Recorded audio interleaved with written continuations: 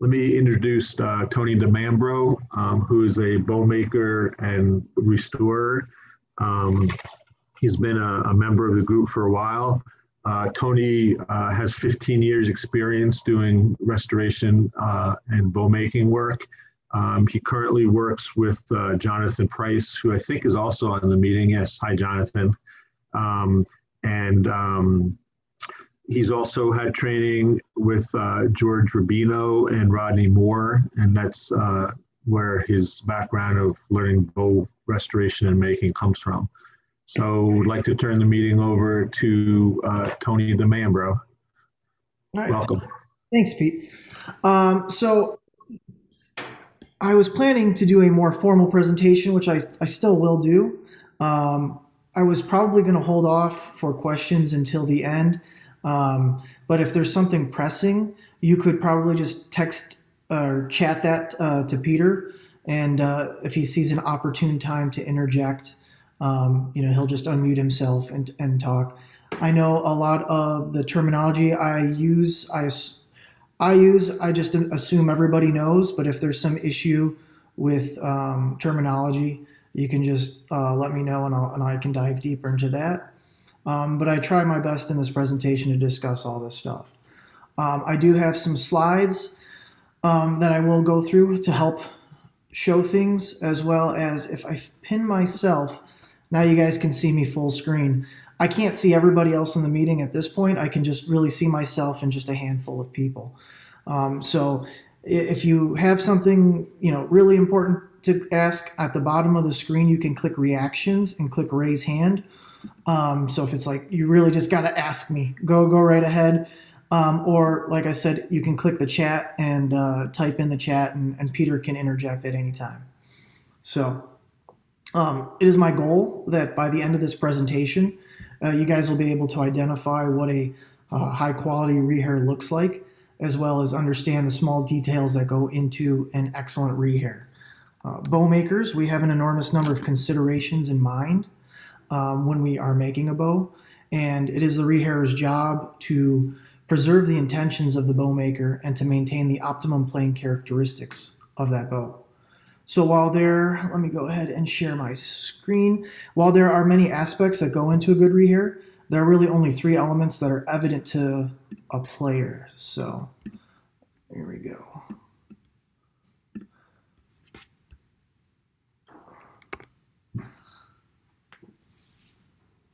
But in addition to these 3 aspects, I will cover the whole rehair process and several additional factors that I consider when executing a rehair.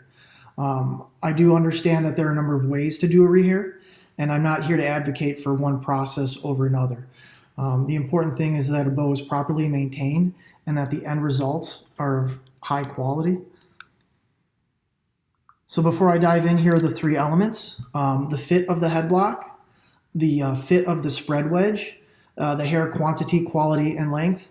I will get into more detail about those, but the fit of the head block, there's a block here underneath the hair that holds the hair in. That part is evident. The spread wedge, there is a piece of wood underneath the ferrule, underneath the hair, that holds the hair. And then the hair quantity, that is how much hair there is. And by quality, I'm referring to not just the cost or the region that the hair is from. I'm also referring to how the hair is installed in the bow. And then obviously the length of the hair. So keep these 3 points in mind as I move forward and discuss the entire rehair process with each succeeding step. Sorry, my dog. I apologize. With each succeeding step, we'll have a great impact on not only these 3 aspects, but several others as well. So I'll begin by first listing the sequence I take when executing a rehair, and then I'll dive into each section with more detail. So inspection, this involves checking over the bow for certain signs of wear and use. These are things that I keep in mind when I progress throughout the process. So I'll talk about what I do for inspection. Disassembly, this involves the process of removing the hair, the blocks, and the spread wedge from the bow. Cleaning and polishing is pretty straightforward. Cutting the blocks, here I'm referring to the blocks that hold the hair in the head and inside the frog. This is underneath the slide. And I will talk about how I carve them and what they should look like. I'll talk about what choices I make when selecting the quantity and of hair, and as well as judging the length of hair. String is used to tie the hair into a miniature hank, and I'll discuss what those knots look like, tying the knots, installing the hair, how the hair is installed in the bow, and the fit of the blocks with the hair all together. So I'll share this process I use when determining the length here as well. Fitting the spread wedge, that's the part I talked about that holds this piece, holds the hair the entire width of the ferrule, which is an important element, as well as any kind of adjustment to the screw, really the eyelet. So that's the basic overview of what I'm going to cover today in the rehair process. Prior to doing any work on a bow, as far as inspection goes, I examine it carefully. I also take photos of it. I take 4 photos of the head and 3 photos of the frog. I'll show you. So this is the thumb side or the player side of the head, from the top, from the audience side, and from the tip plate. I'm looking for any, this tip plate is gold, but ivory or mammoth or bone. I'm looking for any chips or hairline fractures. The frog, I take the thumb side, the bottom, I guess the face with the slide, and the finger side, the audience side. And we can see here, there's some things that I'll already, on this bow, I'll have to keep in mind.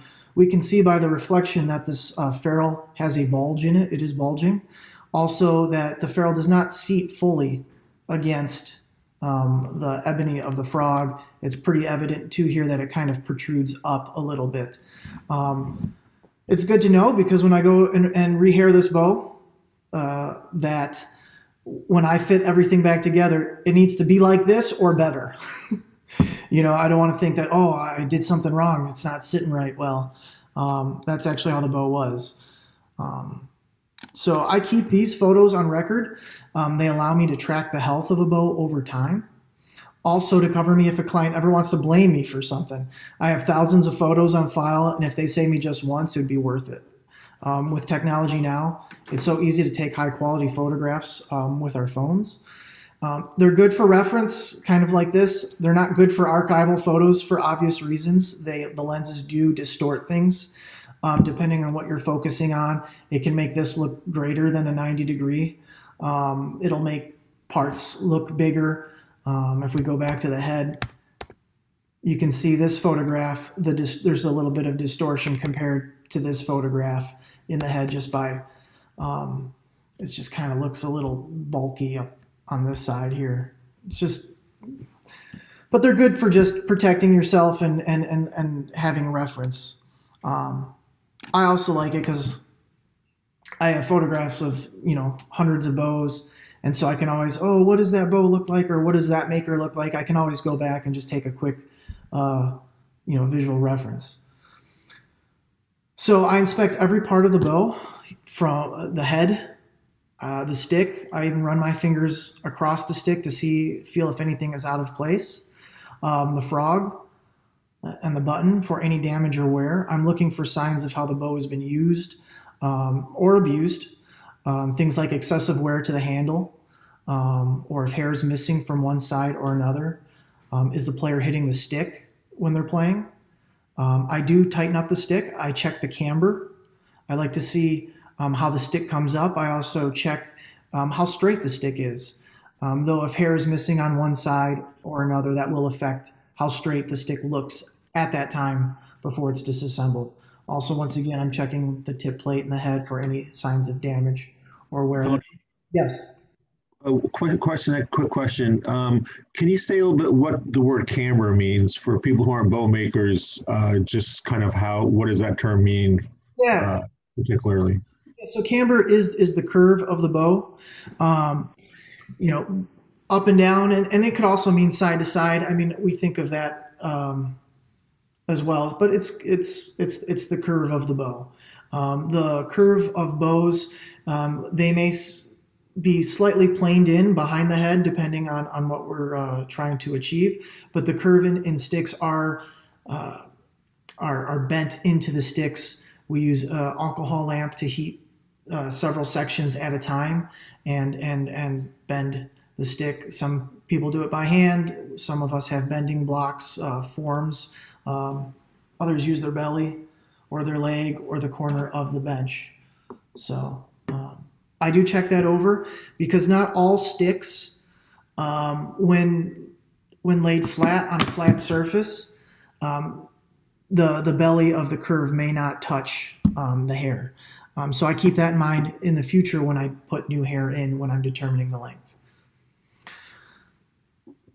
So I keep all these things in mind as I prepare a bow for rehair, as they give me an opportunity to make subtle adjustments throughout the process. So after I inspect the bow, I take it completely apart.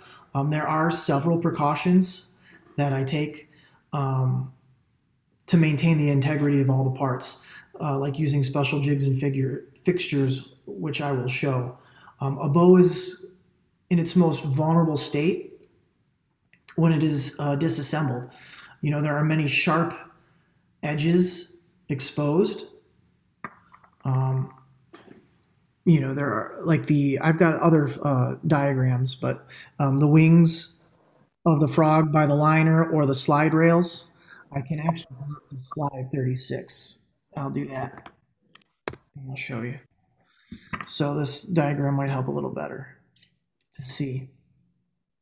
So we've got, when the slide is removed, these rails are exposed. They are at an angle. The slide is dovetailed in, so these edges are very delicate. These edges right here of the frog are very delicate. So like I said, I use special fixtures to hold these, and I'll get to those too in just a second. So I start by removing the button and the frog from the stick so I can access the head block. And so let's see here to the next slide. So I've got a bow. The hair has already been removed. Actually, this is one I think I was making. But here you get a clear idea of what the head fixture, it's a little stand looks like. So let me move here. So I remove the head block and hair with a little scribe, a little like engineer's scribe, and I take care to not lean on any of these edges of the tip plate. This is one of those places where a technician can easily damage a tip plate, especially if the tip plate was made of bone. Those things are super brittle. So with the block removed, I'll pull out the hair, and I save the previous knot for future reference. I take mental note of the knot size and quantity of hair currently in the bow. I do this to compare what I think the perfect quantity of hair should be when I put it in the bow and what was in it. I don't like to make too big of a change for players unless I've already discussed this with them in advance. If we take the bow in and it's like, whoa, this bow has way too much hair, we're going to put in a bit less. But if they've had no complaints or anything, I still like to compare what I think is the ideal quantity of hair versus what was in the bow. Let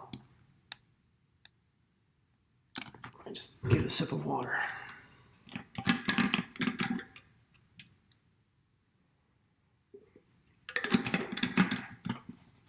I remove the hair from the frog and ferrule by pulling out just a few hairs at a time until the ferrule easily slides off.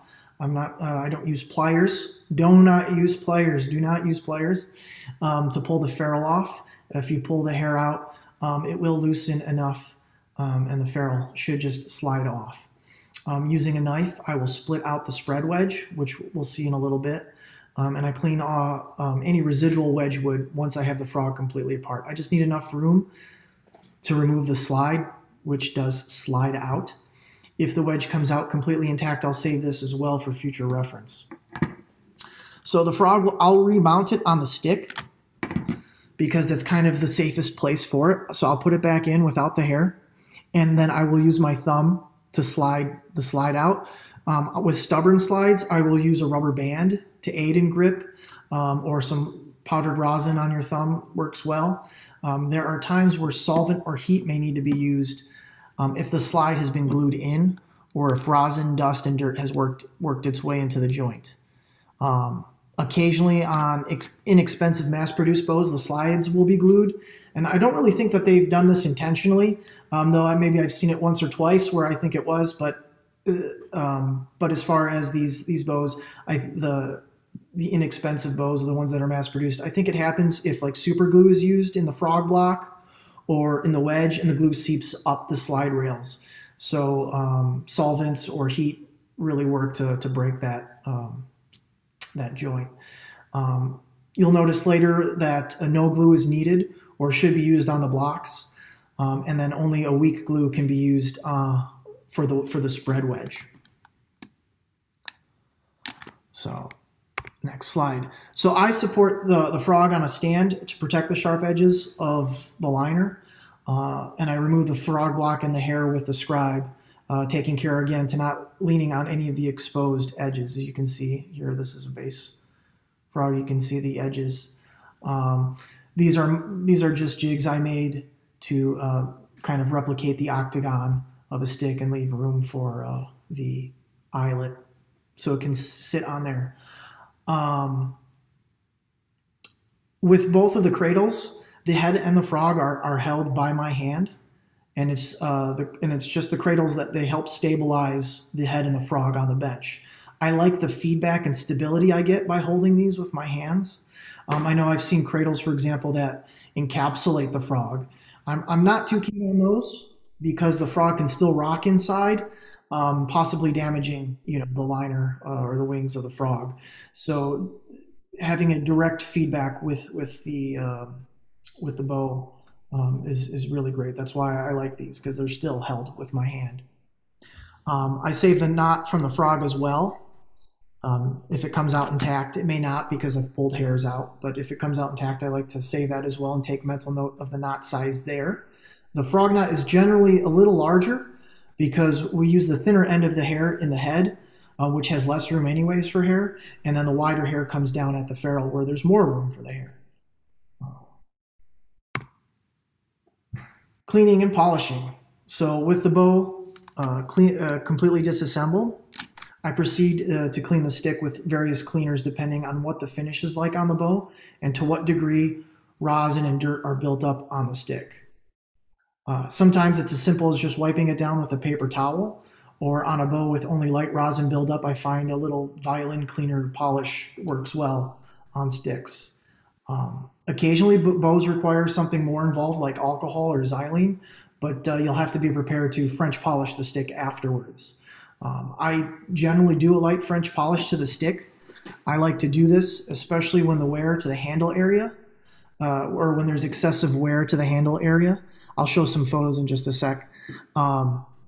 It helps protect the area a little bit from sweat and oils of the hand. And I know it's not that much, but I do find it helps offer some protection for a time. If we see here, this stick here, we can see, I'll point to it here. We can see here like the wood looks washed out, and we can start to see some wear along the top edge here right above the center of the frog.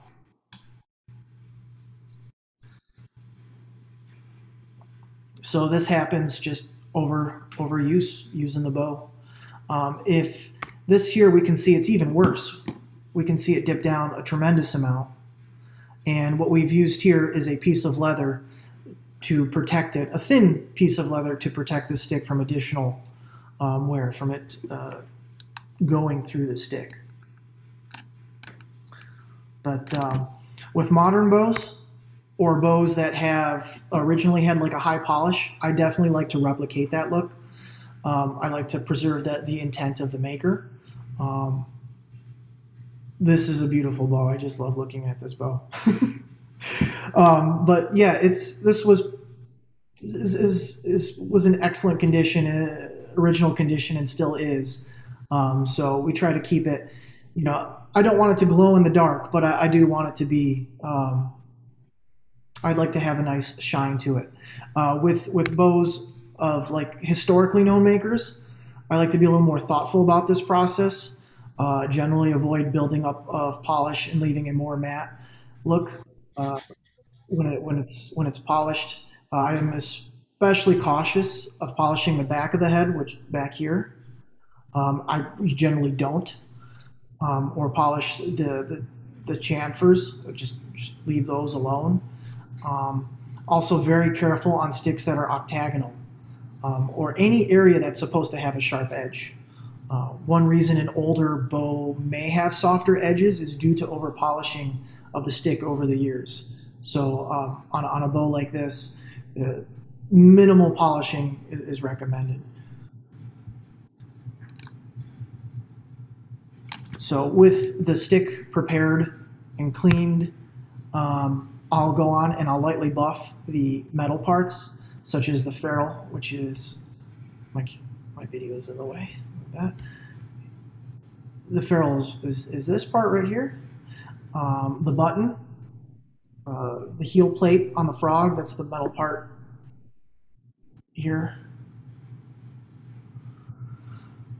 And this one has a metal tip plate, so I'll even buff the metal tip plate. But I'm using a jeweler's hand buffer. It's very gentle, we'll put. I'm not using a buffer on a wheel with a motor. I'm buffing these parts by hand. Anything, if dirt is really built up, I'll use a little bit of very, very fine steel wool and alcohol, or vice versa, just trying to work the buildup off. But I will buff them by hand. It's like a jeweler's buffer is usually lined with, it's a stick lined with felt or suede side of leather, and I apply a light buffing compound appropriate for the metals being polished, whether it's nickel or silver or gold. So I do like to lightly buff them up. They do not need to be mirror finish. When these bows were originally made, well, this bow was originally made, or the next bow, they were not, this high mirror polished we're used to seeing on competition bows. They may have been finished with something akin to 400 grit sandpaper, maybe a little bit finer, but that's kind of my take on that. So now that the bow has been cleaned and polished and all the parts are kind of prepared, we're ready to move forward with the actual rehair. So the hair has knots tied at each end, and they're held in place in the bow with a piece of wood we call the head or the frog blocks, because it goes in the frog as well. And I prefer to use maple for my blocks, but what's really important is the geometry and grain orientation of these blocks. They just need to fit the mortise perfectly without being too tight and hold the hair in place. Let's go on to the next slide. So the head mortise of a bow is a trapezoid, and a good head block will match this shape exactly. I took this from I took a photo of a page from the International Pernambuco Conservation Initiative book. That's the IPCI. They have a wonderful, I think it's a 3-volume book. It's a great resource. I believe we have a copy of this book with our library here with the MVA. And so it's a fantastic resource. It's definitely worth a look. So check it out from our library, because it covers the rehair process. I think the rehair process. Yeah. That's not my dog. That's my dog. Sorry. Let me close the door.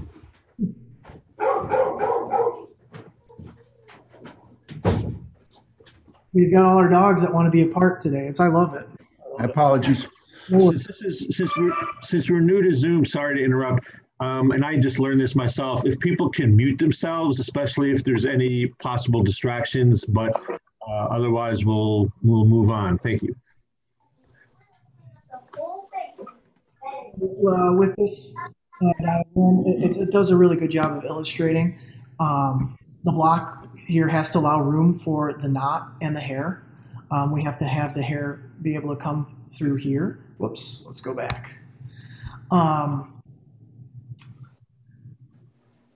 So the block can't be too thick, but it also has, but it can't be so thin that it only sits against the tip plate. This drawing really isn't to proportion, but we don't want it just resting on the tip plate, or if the block was too angled at the back of the head. It really should. It's essential that this block sits against the tip plate, the liner, and the prebuccal, all with even pressure. A block just sitting on the tip plate will likely crack it, and if it is bone, it will crack it. I will also gouge out a small channel on the underside of the block to leave enough room for the knot. As well, it kind of helps hold the knot in place to prevent it from twisting or shifting. And this diagram is great because it shows us the grain orientation. We can see the long grain going this way, and you can see the end grain here. And so I think that's really important. I've seen blocks where the end grain is going up and down. Makes it really hard to remove the block. There's other issues with that, but this is kind of what is accepted and what we do in the bow world. So I shape my blocks with a knife because I'm most comfortable with this tool. I know some people use chisels, which is fine. You know, I like sharp tools because you can shave it, make nice clean shavings, just like one would fit a soundpost. I'm also really accurate with a knife, so I just like using that. I will use a triangular file and just do a couple swipes to get this little notch here at the back of the block. This is to make it easier for me to pick out the block with my scribe next time the bow comes in for reading. You can see in here it's gouged out and of sufficient thickness and is tapered on the side as well because the head mortises are also tapered in. You kind of follow the outside of the head.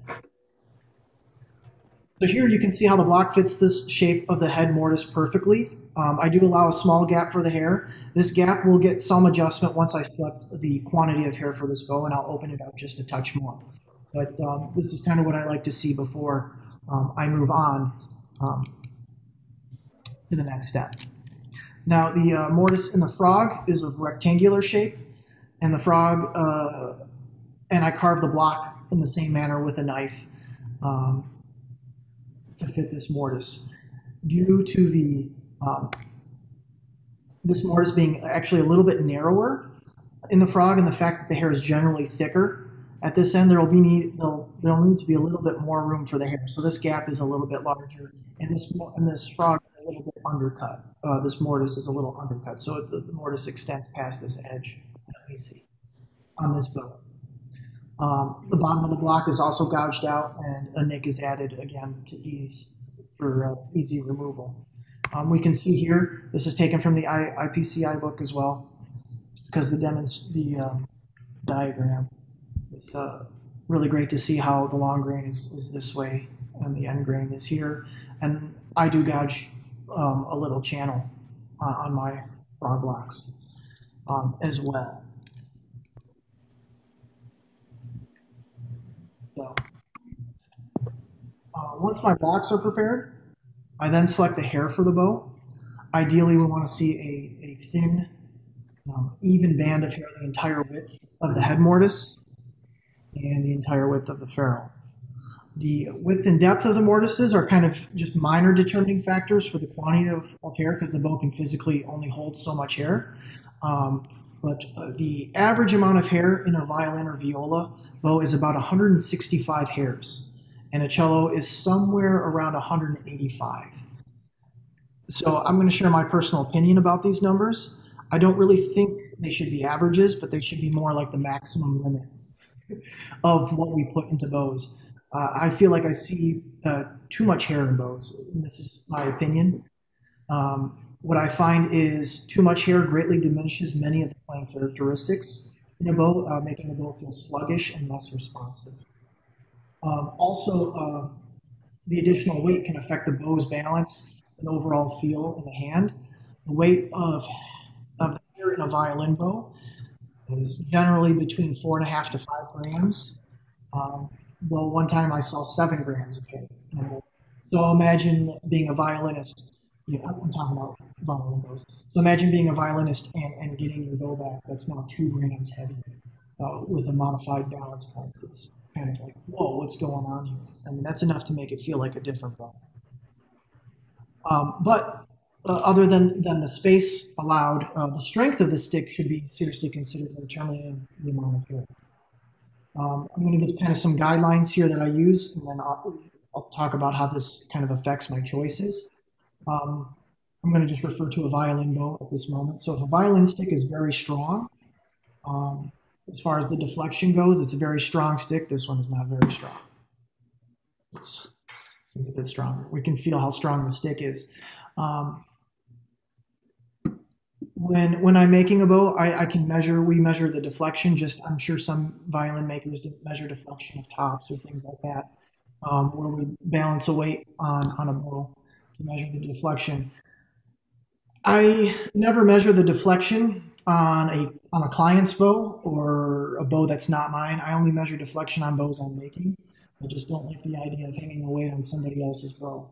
But over time, by making bows, you get a feel for what is a stiff stick and what's a soft stick, and you kind of develop a feel. But if a violin stick is like very strong, then we can probably approach that 165 hair limit.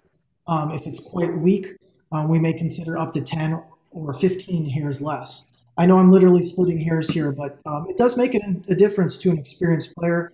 I found that it does. So, take that for what it is, but I think it does make a huge difference. Like I said earlier, the effect of putting too much hair in a bow will make it feel mushy and have a slower response. So less hair will generally have a quicker response. On the opposite end of this, a very strong stick with too little hair, you can't sink into the strings, and it'll want to skate around, and you might lose some tone quality. So it won't grab as well either. The way a bow functions, the way the hair functions, is a series of slip and stick motions. It's where the hair kind of sticks to the string and then excites it in a circular motion, and then it'll slip, and then it'll stick and excite it again. If the hair, if there's not enough hair, there will be a lot of tension on each hair, and so it'll want to do more slipping than sticking. And so if a very strong stick, the hair, like I said, will skate, will do more slipping than sticking. So you might need to add a little more hair where it'll allow the hair to kind of wrap around the string and excite it again in that circular torsional wave. And that's where tone comes from, because most of you guys here are violin makers. The violin doesn't work left and right; it works up and down. With the sound post and the bridge, as opposed to just side to side. So another thing to consider that I keep in mind is a player is prone to losing hairs on the playing side, or at all. They're hitting the stick, or if the player plays very canted, that is, for a violin bow, kind of twisted away from you on a cello, kind of leaning towards you.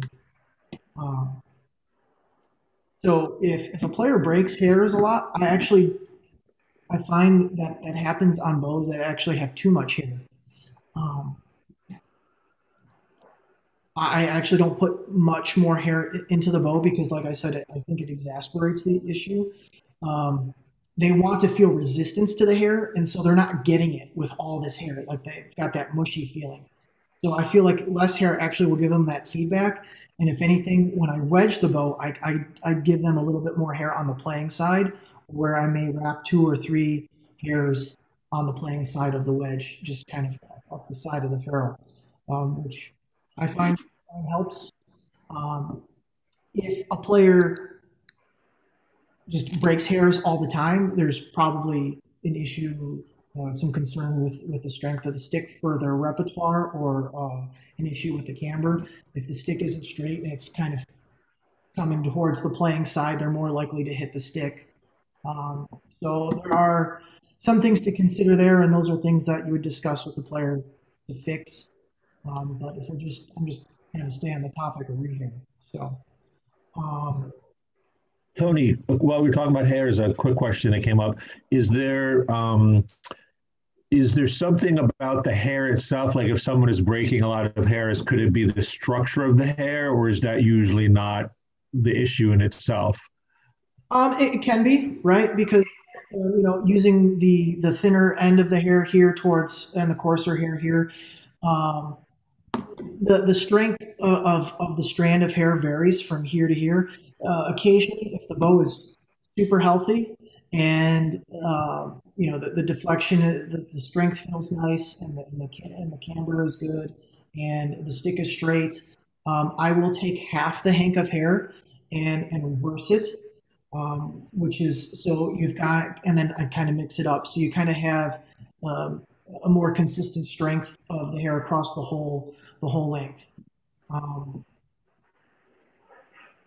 I like to do that sometimes, not all the time. It really depends on the bow and the player. But it's a good trick to kind of help prevent players that break a lot of hair for one reason or another. So regarding the hair count, it sounds crazy, but I actually do count the hairs. With VIPs, I take note of which hair I use from which batch from my supplier and physically count every hair. I do keep record of that. This way I can make adjustments according to the feedback or the demands of upcoming repertoire. This way I also have a baseline for these players that are super sensitive, so it allows me to do extremely consistent work for them. I will also count the hairs with the first few rehairs with a new batch of hair. I do this to account for variance in thicknesses between the batches. Um, and I want to get to know the batch of hair as quickly as I can. Um, so, for VIP, I will use, if I have new hair, I will use the hair that I have left because I know how that hair works and functions. Um, and then like I said, I count the new batch of hair, and then from there, I get a very good idea of what the quantity feels like in my hands, and then I can usually just do it by feel from there. There are Tony, a question came up in terms of how long can hair be stored? Like, is there a expiration, so to speak, on hair in terms of having it in your shop once you get it? Sure. A lot of it depends on the conditions of the shop, the humidity or light. The hair does not like being in sunlight. There are some bow makers that store their hair in PVC tubes when not in use. I go through hair too quickly to be concerned with that. Um, I can't say for a period. I can't say for a period of time exact, but I do feel that hair has a shelf life. I have seen and I've had hair before that has been old, and I do find that it is more brittle and inferior to the fresher hair that I get. So, um, yes. Tony, what kind of hair do you use, especially for violin rehairs? So I'm using for all my rehairs. I'm using hair from uh, Mongolia, horses from cold climates. The hair is generally strong, though we can get really nice hair from Canada. And I haven't used it yet, but I've heard of good hair coming from Argentina as well. The hair I've been using is the same hair I've been using for about the past 15, 20 years. I've been really happy with the quality. My supplier, we have a great relationship. If I get a batch, I don't like it, I can send it back and they will give me a new batch. Um, I've seen hair from other suppliers from China or from Canada. I just don't like it. And that's just more of a personal taste, personal opinion. I will have tried them with some clients. If they don't like it, then that is also a determining factor. What Um, do you specifically look for in hair when you're determining the type that you want? sure. So I will take a strand of hair, I will pull it, and I will see its elasticity, how much it will stretch before it breaks. I will also see, I don't like hair that just stretches forever. I like hair that does have a little bit of give, and then we'll have a clean break. But if a hair that just kind of keeps stretching is kind of scary to me. Um, I like hair that's not too thick or too fine. Too fine of a hair, I think then you have to add a lot more hair, and I feel that that affects the tension of the hair. Does that help? Hmm.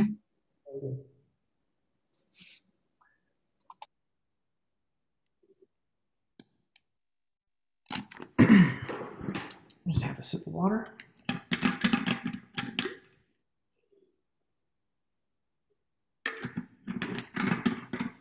So with the hair selected, I tie a knot at the end. I'm using automotive upholstery thread. It's pretty durable. It's thin and strong, and it hasn't failed me yet. So I just, it's kind of what I started using when I began rehairing. And if it's not broke, I don't fix it kind of thing. I will add a drop of super glue to the end, and it'll kind of wick in to help hold the hair together. I'll also singe the end with a lighter. This is to kind of mushroom that end out, and to help prevent the hairs from slipping through the knot in the future. So a good knot just has to hold the hair together, but there is no law against making your knots look neat and tidy.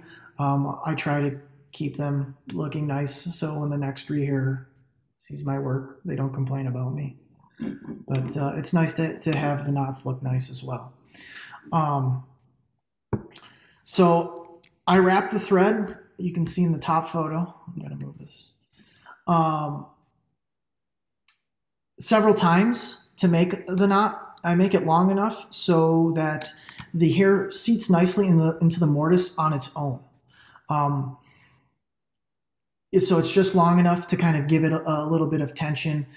There's no pressure on it. It's just tension with the natural curve of the hair that it kind of just sits in there.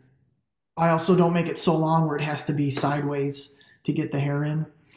But I want it long. I don't want it too short either, because the length of the knot, kind of just the way the block is holding the hair in, the knot in, that it just kind of helps prevent it from flopping out.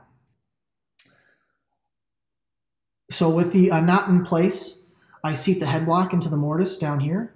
I never use excessive force to press the block in place. I use just a square tool or a piece of ebony. And when I'm pushing the block in, it's more just to help me than it is to force it in. And when I push it in, I'm usually pushing in and keeping one edge kind of on the tip plate to use it kind of as a stop. So I'm not going past the tip plate. If you push the block in past the tip plate, it's you can create a cheek crack. That is a crack on the side of the head, and split the tip plate. It's a scary thing to see. If when I am fitting the block, if it is too tight, I will still trim it down to avoid damaging the bow. If we see hairline fractures in the wing, this is what I was talking about, they're usually due to a block that was fit too tight. It's rare that a player does something to cause those. Though if it was like inexpensive casing, casing does shrink, and that'll be a place where it breaks, or even back here, because it kind of shrinks and it'll just break. And like I've talked about bone tip plates, they're super brittle. They break and chip super easily. So from a bone making standpoint, I strongly advocate against using bone tip plates. I think there was a good while they're super cheap and easy to get, and there was a good while that people were using bone. But I still use Mammoth for my tip plates. Mammoth, which is fossilized ivory. But there's Elfrin, there's Tip Shield, Tip Armor. Did I say Elfrin? There is some high quality casing that works well. So there are lots of alternatives, and I like to mix it up. I like to use all sorts of different ones. Tip Armor is really nice because it's obvious that it's not ivory. So the players that travel, if you're replacing a tip plate or if they're buying a bow, purchasing a bow, it's nice that it's obvious that it's not ivory. You have to look at it up close. That's what I mean by obvious. But at arm's length, it looks really nice. I know, like Elfrin, I think under black light you can tell that it's not, but it has some nice grain to it. Um, you know, my concern was sometimes the plastics.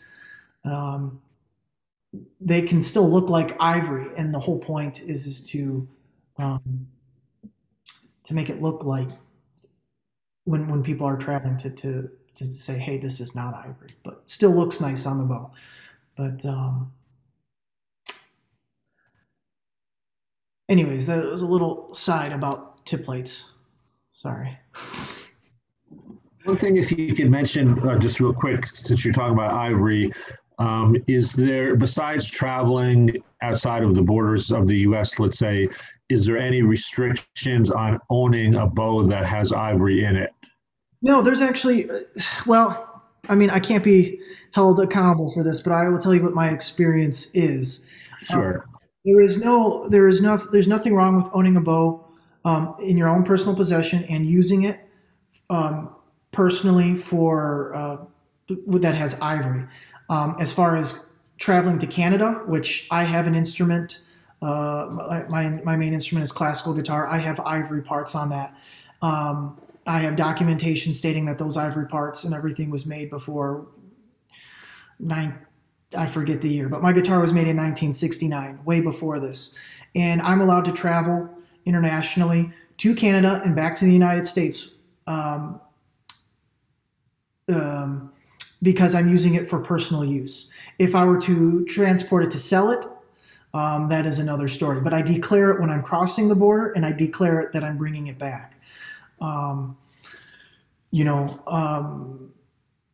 In the United States, there are 5 states where I can't sell bows that have even mammoth ivory now.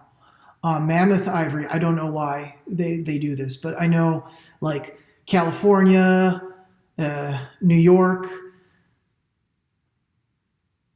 that's the 2 I know off the top of my head. There are 5, maybe 6 states that you can't even sell mammoth ivory, products that have mammoth ivory, which is silly because they're already extinct.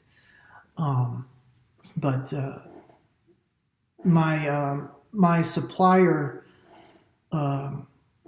David Werther, he is an amazing person. He owns Bowworks now, and guitar parts and more. And he has wonderful stuff. That's where he came up with the idea of tip armor and tip shield. He's a really nice guy, but he's known for model shipbuilding out of ivory, because he used to be one of the largest suppliers of ivory before the ivory ban. And he builds ships and collects ivory and uses them. And there's like a whole museum dedicated to his work. It's really amazing. You can check out his website. He's actually a stone's throw from Rodney Moore's shop. So he's in Ohio. I don't know what city, but it's really cool what he does with ivory. But on his website, he does talk about the ivory ban, and he makes really good arguments why like ivory shouldn't be banned, and just talks about those materials in more detail, because he's the one who's shipping this stuff internationally. So he's a great resource if you guys have questions about ivory or mammoth. I would ask him, because that's where I got most of my information from. Does that? Oh, I can't hear you, Pete.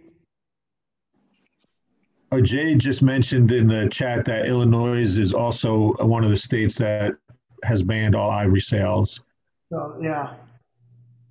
So I know there's like 5 or 6, but so that's why I like to mix it up with what I put on my bows, just to have different things available. If I'm making something on commission, I definitely ask the client what they like and give them the opportunity to choose. My personal opinion is I love the way Mammoth works and how it feels. It feels very similar to ivory.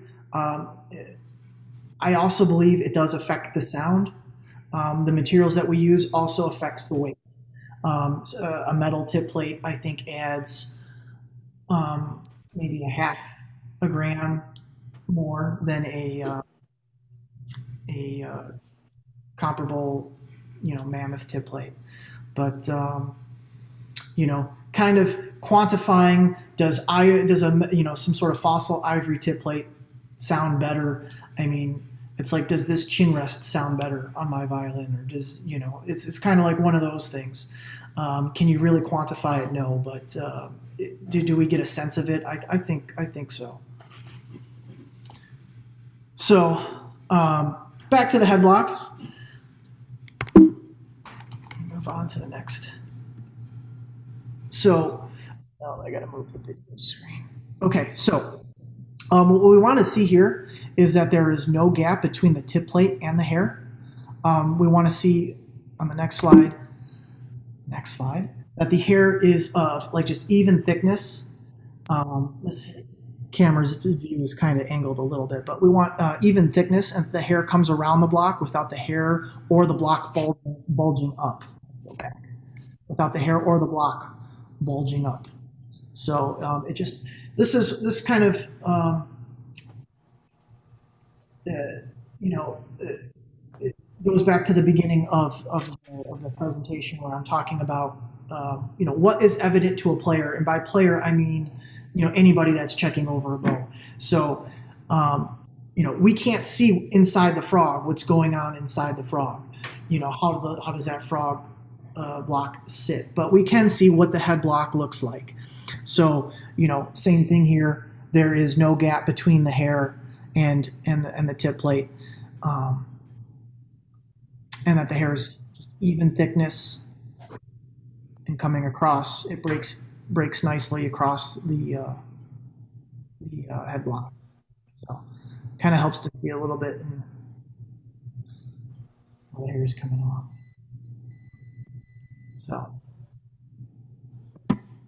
So from there, I then comb the hair back towards the frog until I've worked out any tangled hairs.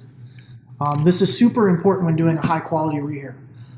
After a while, you get used to how the comb feels when the hair has been worked nicely. But I comb somewhere between 15 to 20 times to work out any hairs that have been crossed. So later on, we'll talk about how to check for this. Like I said, as it's like a significant factor for determining the quality of a rehair job. So with the hair installed into the head, this is the point where I determine the length of the hair. So ideally, when the hair tension is completely released on a bow, the frog should butt up against the winding and grip, and only taking a few turns to bring the bow up to playing tension. So a couple turns, there is enough gap to bring the bow up to playing tension. Bows will just about always play their best with the frog as far up as possible.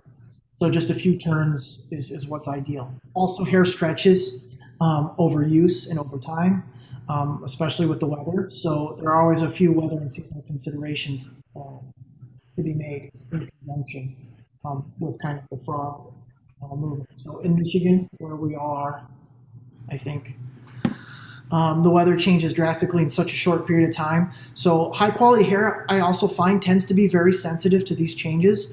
And so should the person doing the rehair. I have a little hygrometer in the shop. I also keep track of the weather.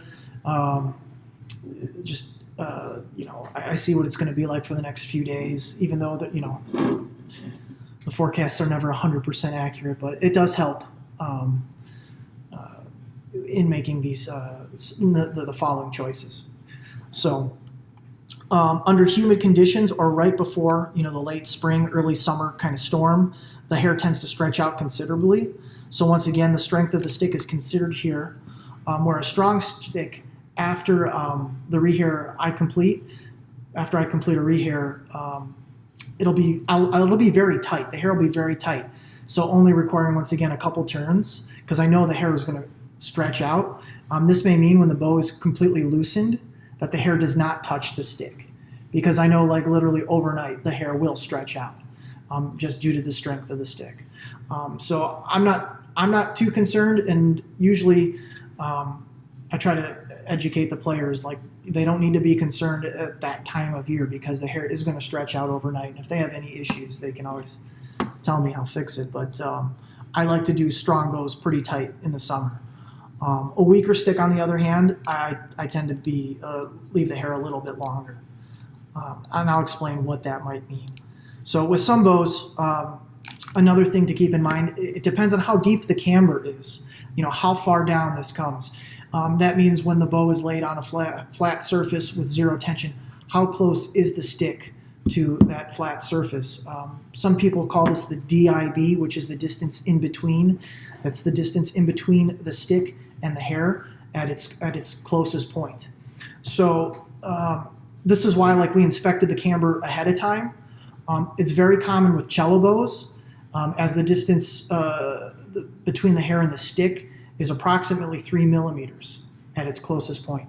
Violin and viola bows are somewhere between 0 and 2 millimeters. So even when there's no tension on the hair may not touch the stick.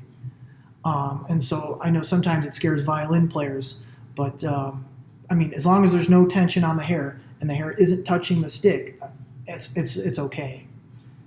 And I try to communicate that and convey that to the player. So, but on the flip side, with colder and drier weather, or going into drier climates, I tend to rehair a little longer. This is because the hair won't stretch and sometimes could even shrink a little bit. The hair will shrink, so you need to leave room for that.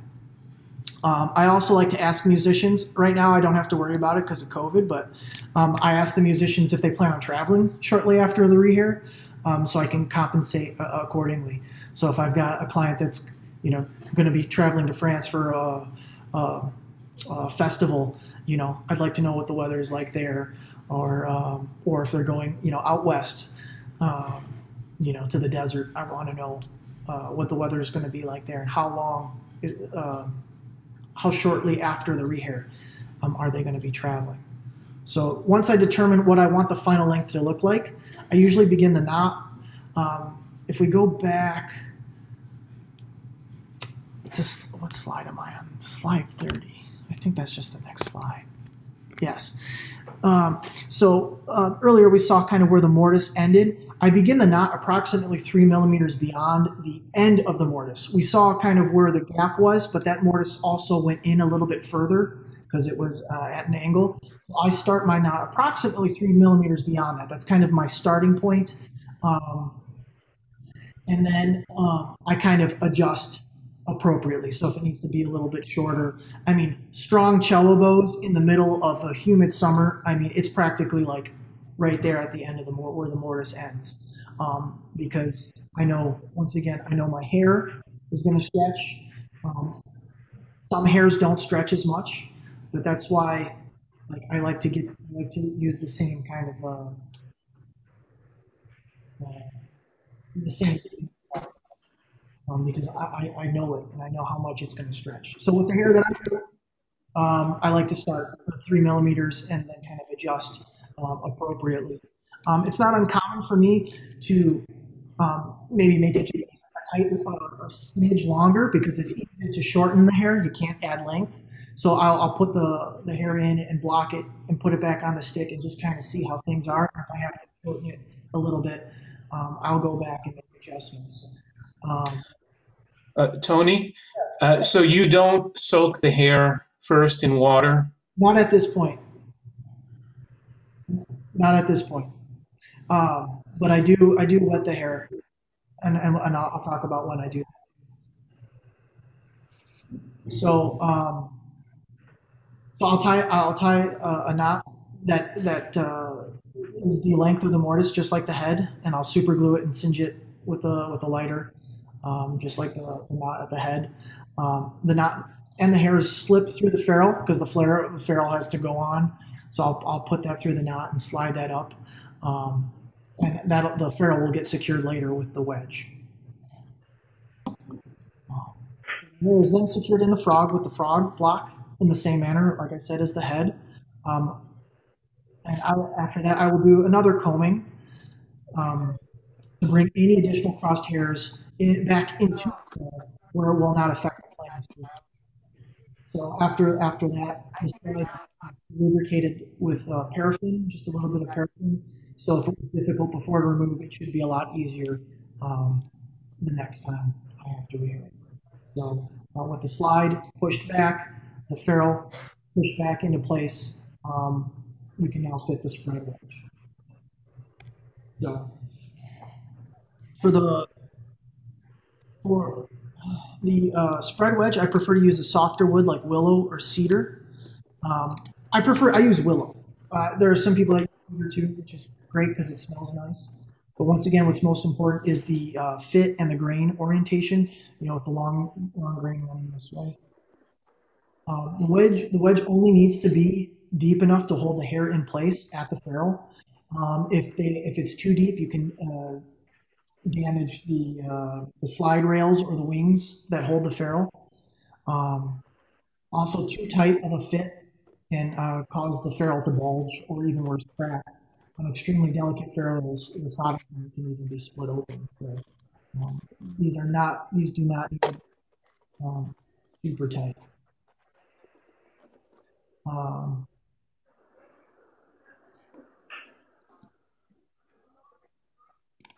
Let's see here. So here it is, fit in a small. I use a small dot of like the Elmer's liquid hide glue on the wedge. Germans use white glue. Just a dot is enough to kind of help hold that in. And I seat that. I like to keep this handle on it, so I seat it by hand. So I spread the hair out with my fingers and kind of adjust the quantity of hair from side to side to kind of accommodate for the player's playing style. And like I said, I may even wrap, I think this one is hard to see, but I may wrap 1 or 2 hairs just a little bit on the playing side. So I strongly discourage the use of excessive force. Like I think I've seen a video somewhere of somebody using a hammer to seat the wedge. So like my PSA is don't use a hammer to seat your wedges. So they don't need to be like, if they're right here.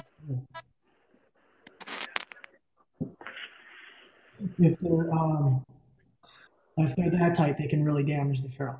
The standard thickness, the kind of the modern standard thickness for the flat of the ferrule on like violin or cello bows is 1 millimeter. But you know, on like historical bows, I'll see it even less than 0.8 millimeters. So it can be very flexible, even if it's hardened. On bows with a lot of wear, like the round part on this bow here, where like the thumb kind of rubs against the ferrule, it can get worn out and get like razor thin. So some care and thoughtfulness goes a long way when fitting a wedge in an older bow. So like on a modern bow, you know, or something that's like nickel mounted, you can have a slightly tighter fit with a wedge, but on a very thin metal, very delicate ferrule, really not too tight of a fit. Just enough to hold the hair. So basically the rehair is complete. With the rehair complete, there are some finishing touches that I do. I think it's nice to lubricate the screw and the nipple of the bow. This will extend the life of the screw and the eyelet and ensure smooth operation. So taking the screw, I will use, I like to use Rodney Moore's bow lubricant. But a stick of paraffin wiped on the threads works as well. If I can interrupt for 1 second. Someone must be unmuted, and there's kind of electronic music that you can hear in the background. So if you could please mute your microphones. And then also there's a question from Doug. I'll read it directly. It says, technique to tie the frog, keep hairs equal tension after the 180-degree turn, question mark. Sure. So yes. So I do something that will compensate for that. And I also do not Some people use a bending stick, so you get a nice even tension right across the width.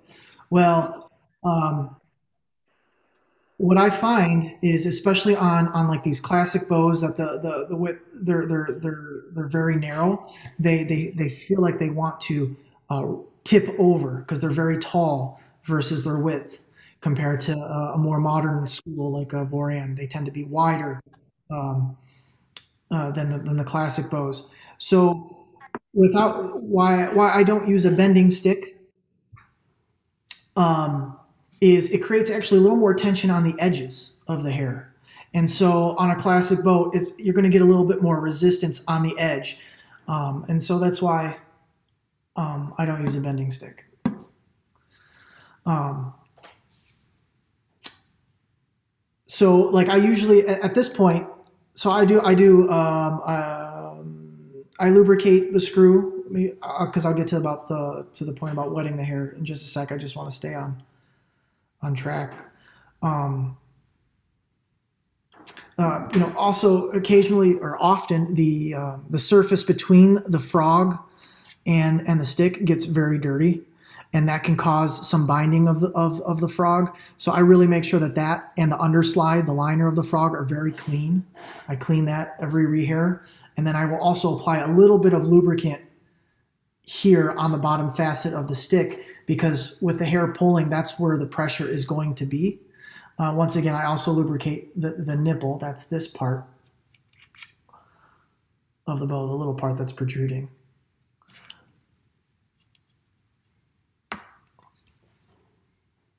So now at this point, this is when I usually wet the hair I use a paper towel and I wet the hair. I tighten the stick just past playing tension. This helps even out the tension across the width. So if it's excessive, it shouldn't really be that excessive. If you use a lot of hair, I think, then a bending stick is necessary. With the amount of hair that I usually use, there's no need for what I like and what my clients have been happy with. I think there is room for different variations of things. Kind of like cooking, you go to one restaurant for steaks, but you'll go to a different restaurant for tacos. I think the same should be true in our world. Maybe you like somebody's bridges, but you like somebody else's sound posts, even though they should probably be done together. That's a poor example. I'm not a violin person. But so, I think even in the restoration world, so-and-so does really great head splines, but somebody else does really great butt grafts. So-and-so, I like these person's rehairs because of this, or I like this person's rehairs because of that. I think there is room for variation. And I guess if you were to call it a style, this is my way of doing a rehair. So I do wet the hair after everything is in place. I find that if you wet the hair, then you've got to finish the whole job before the hair dries.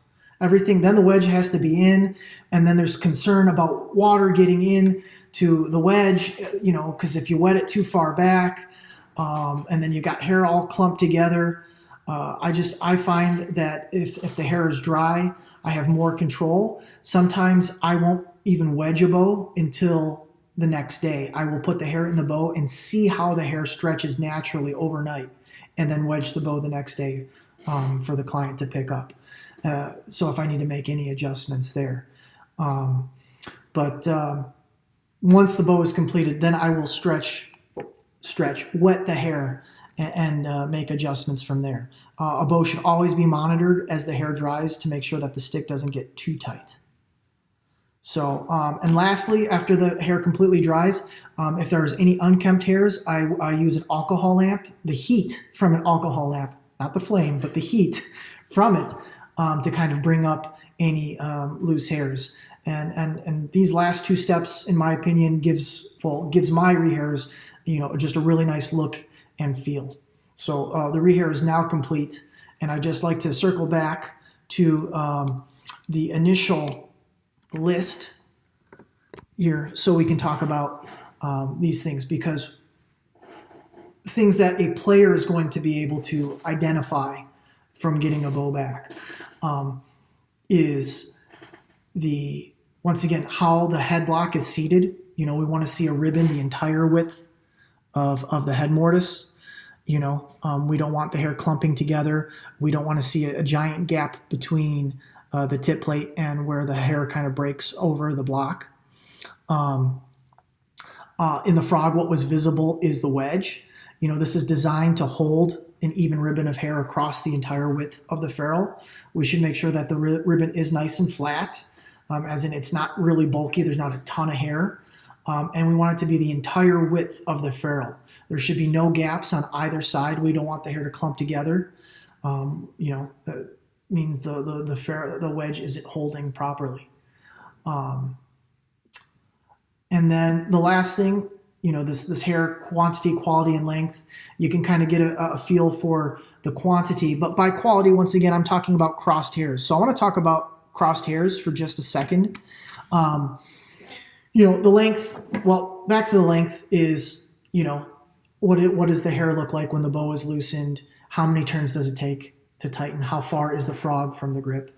And then the tension, obviously we don't want to see, when the bow is tightened up to playing tension, we don't want to see any hairs kind of hanging down.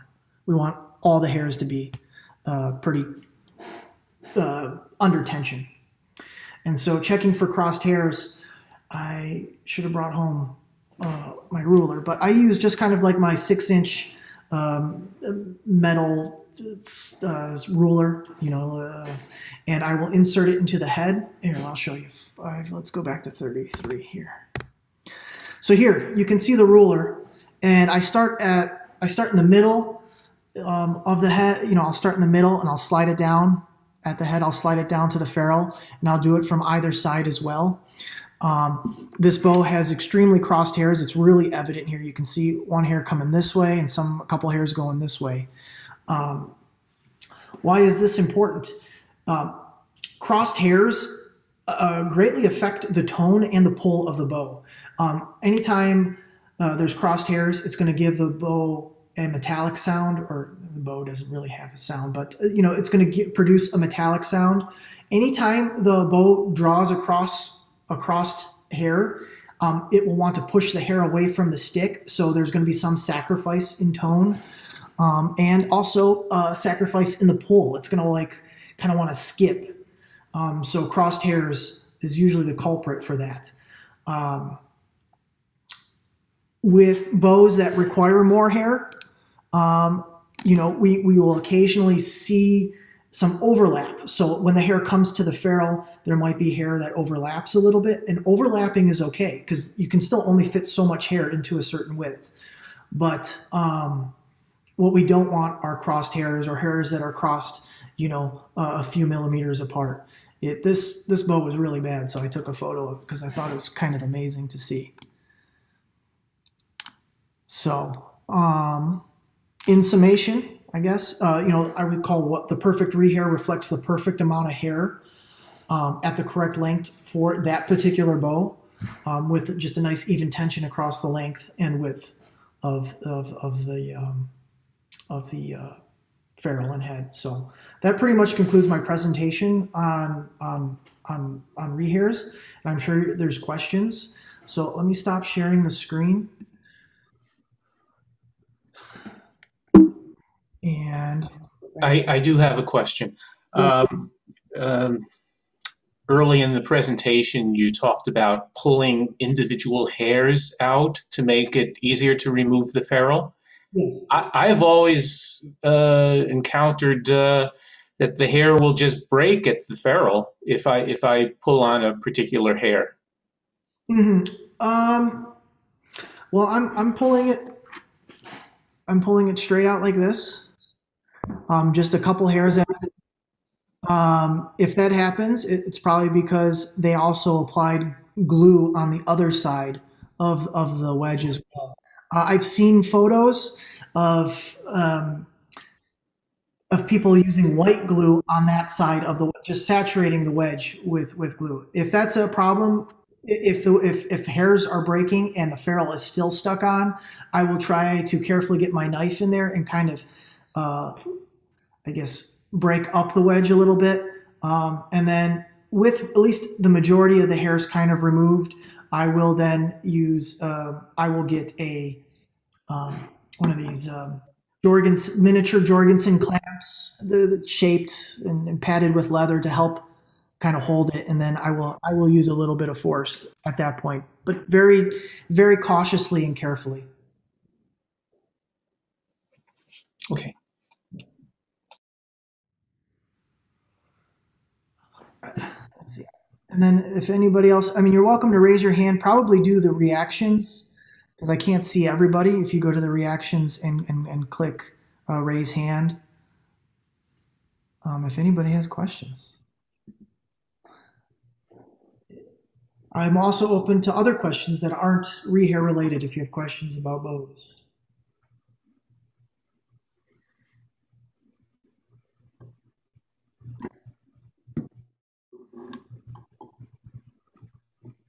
I don't know if no questions is a good thing or bad.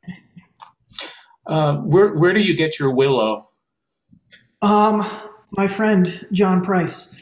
I think he had a bunch of willow that was just not good enough to use for lining. And so on a violin, so he gave me like a few chunks. So I don't know, it may have been a tree that was like had fallen in a friend's yard or something. But it was, I mean, even willow varies. Some willow is kind of mushy and some is a little bit more firm. I prefer somewhere kind of in between. I like to have the spread wedge to have a little bit of give, a little bit of softness. That way the hair kind of gets indented when you're fitting it, and it does help hold the hair better.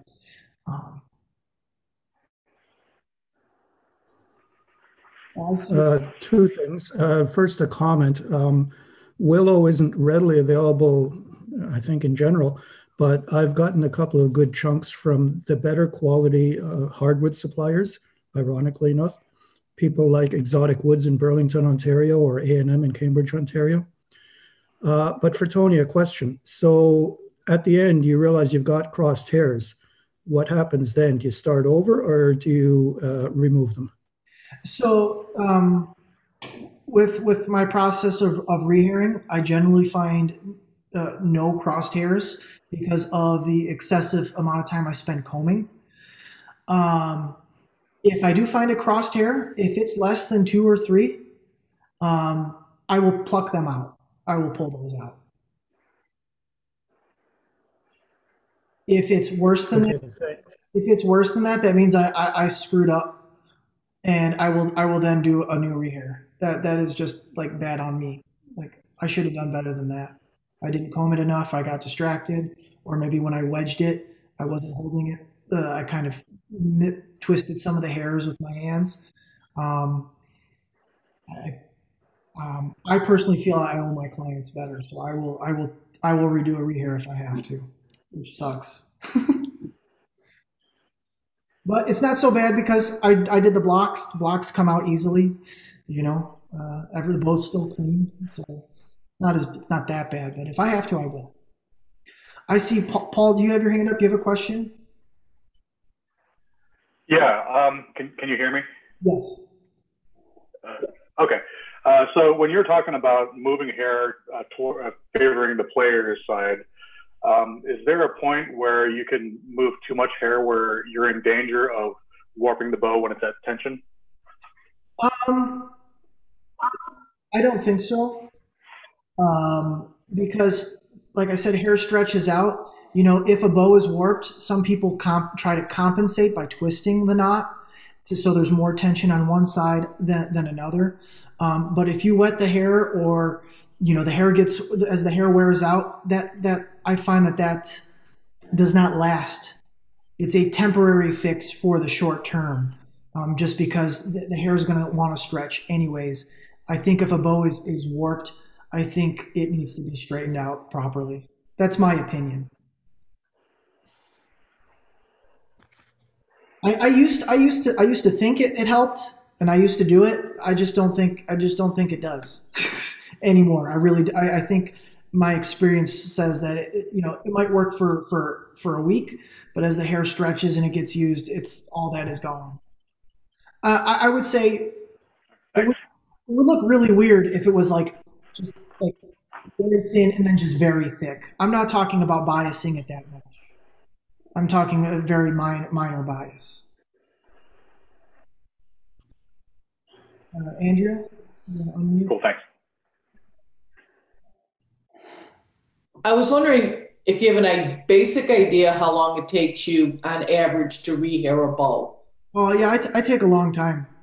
I take an hour. If a client wants the same day rehair, I budget 2 hours just in case I have to do it again. Yeah. Now, Good. Thank you. now I've heard of people doing rehairs in 20 minutes. And I did this one time because I said, I need to see how it's done. I want to see if I can do it. And I was working for a shop at the time, and we had a batch of Brazil wood bows. And I had taken upon myself to see how fast can I actually do a rehair. Well, if you don't comb it 20 times, and as long as the block fits, it doesn't look pretty, and as long as the knot holds, I mean, I've been able to do a rehair in 15 minutes.